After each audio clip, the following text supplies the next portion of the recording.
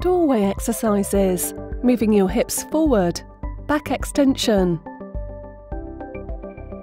For this exercise, use a door frame to stabilize your shoulders and give you support. It's important to keep your shoulders still so that the exercise focuses on your back and not your entire body. Using the door frame for support, gently move your hips forward to arch or extend your back. Stop just before you feel any pain. This movement may be very small at first, but don't worry if you can't get your hips level with the door frame. Just try to get as straight as you can. Once you've gone as far as you are able to without pain, return to the middle position. Make sure you don't move your hips in the opposite direction beyond your original starting point. Repeat this 10 times and aim to do the exercise once every waking hour if possible. Keep in mind that this is not a no pain, no gain exercise.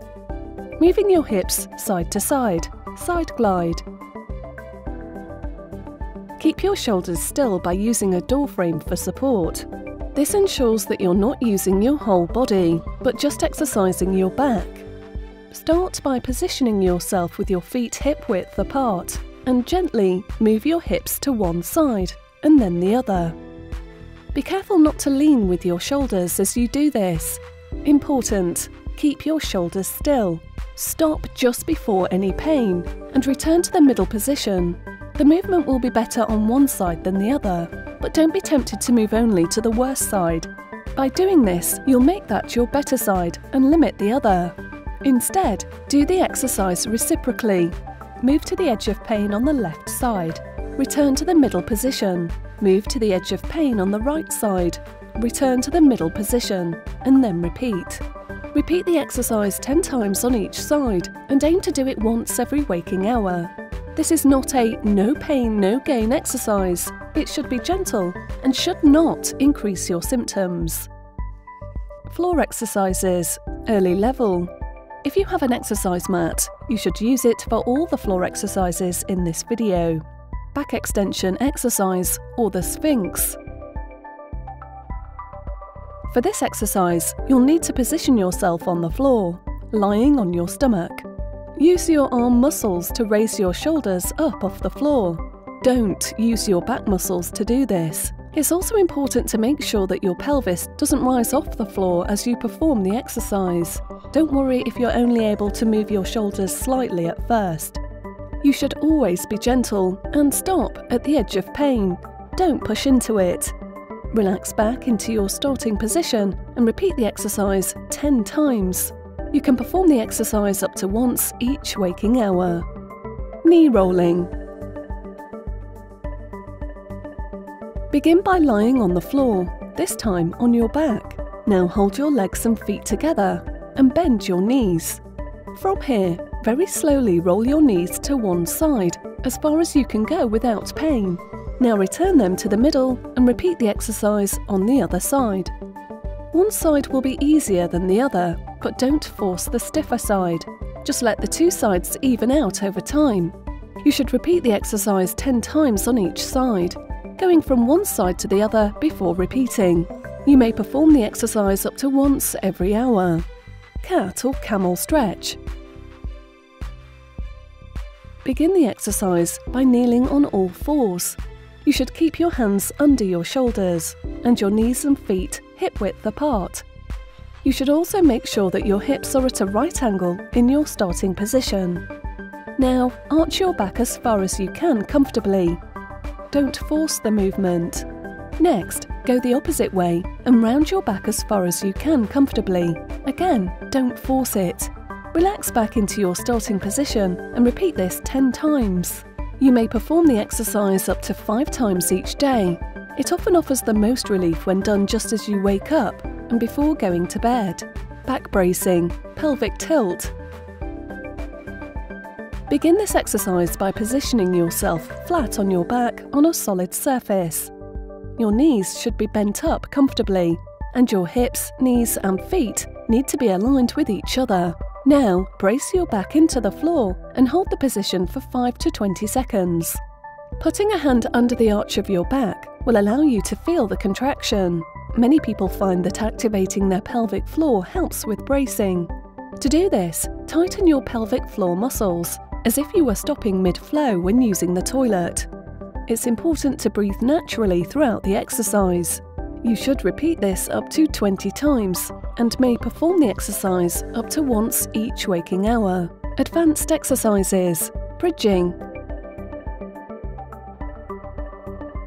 For this exercise, lie flat on your back. Next, bend your knees up so that your feet are now where your knees originally were. You should keep your feet and knees hip-width apart and brace your back into the floor. Now lift your hips, making sure that you keep your legs in straight lines. Hold the position for at least a second and for up to 20 seconds. It's important to breathe naturally throughout the exercise. Keep control as you relax back down into your starting position. You should repeat this at least 5 times and perform the exercise 1 to 3 times per day. Single knee flexion. Start the exercise by lying on your back on a hard surface. First, raise one leg up off the floor by bending your hip and knee. Next, raise the knee up and clutch it to your chest with your hands. Hold the position for 1 to 30 seconds and repeat 5 times. This is an advanced exercise. Many people have to start by just bending the hip and knee as far as they can. At first, you may not be able to lift your foot off the floor. Don't worry, it may take many sessions before you can even reach your knee. Never mind be able to pull it towards you. If you can reach it, be gentle as you pull it towards you. You may perform the exercise up to 5 times per day. It is often most effective if done just after you wake up and right before going to bed. Double knee flexion. This is a very advanced exercise. You may progress to this exercise only when you can hold each knee towards your chest individually for 30 seconds. Begin by holding your knees and feet together. Raise both legs together and clutch them to your chest. Be very gentle as you pull them towards you. Hold the position for 5 to 20 seconds and repeat this 5 times. You may complete the exercise up to 5 times each day. This exercise is often most effective when performed after waking up and before going to bed. Tabletop single leg. Lay flat on your back on a solid surface and bend your knees so that your feet are now where your knees were. Keep your feet and knees hip-width apart and brace your back into the floor. Hold your back in this position. Activating your pelvic floor may help with the bracing. You can do this by tightening your muscles as though you're stopping mid-flow when using the toilet. Now, raise your knee until your hip and your knee are at 90-degree angles. It's important that you remember to breathe naturally. Hold the position for 5 to 20 seconds and repeat up to 20 times. You may perform this exercise between 1 and 3 times each day. Tabletop double leg.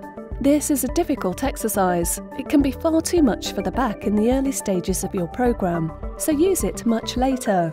Lying flat on your back on a solid surface, begin by bending your knees so that your feet are now where your knees were. Keep your feet and knees together throughout the exercise and hold your back braced into the floor. Now, lift both legs so that the hips and knees are bent at 90-degree angles and hold this position. Hold the position for 5 to 20 seconds and repeat up to 20 times. You may perform this exercise between 1 and 3 times each day. Level 3. Pilates 100s.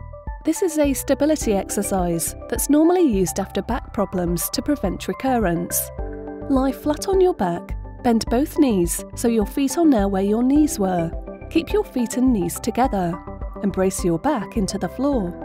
Next, lift both legs together so that the hips and the knees are bent at 90-degree angles. Hold this position. Now hold your arms straight by your sides and move them off the floor in a small oscillating motion. Anywhere from 1 to 5 inches or 3 to 15 centimeters will work. Remember to keep your back braced as you do this. You should aim for 100 oscillations, but start low. Try 10 to 20 to begin with and work your way up to a maximum of 100. This may take you some weeks to get up to this level. Remember to try to breathe normally throughout the exercise, if you can. At first, many people end up holding their breath while focusing on stabilising their backs.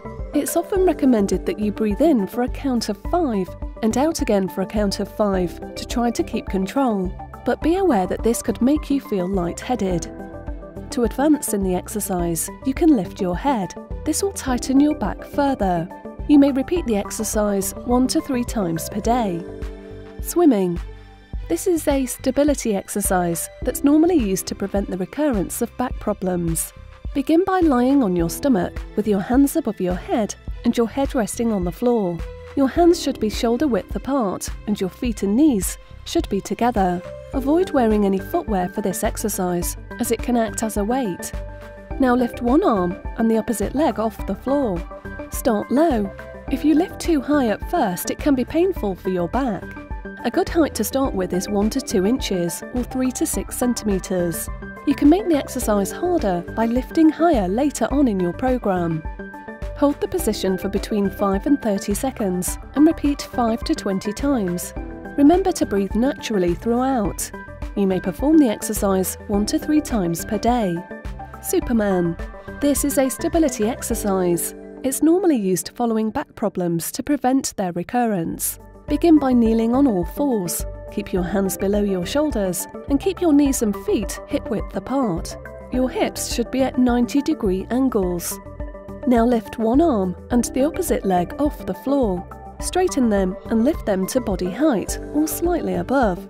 Hold the position for 5 to 20 seconds and remember to breathe naturally. You should aim to repeat this 5 to 20 times and you may perform the exercise 1 to 3 times per day. The plank. This is a stability exercise used to prevent the recurrence of back problems. Start by lying on your stomach and bring your arms under your shoulders.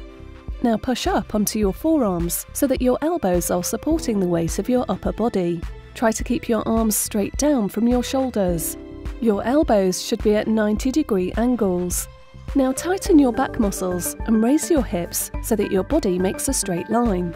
Try to breathe as normally as possible and hold this position for at least 5 seconds. You can repeat this 1 to 5 times. There's no upper limit to how long you should hold the position for. Some people who are very strong can hold it for many minutes. This exercise can be done up to once per day, but normally people do it 1 to 3 times per week.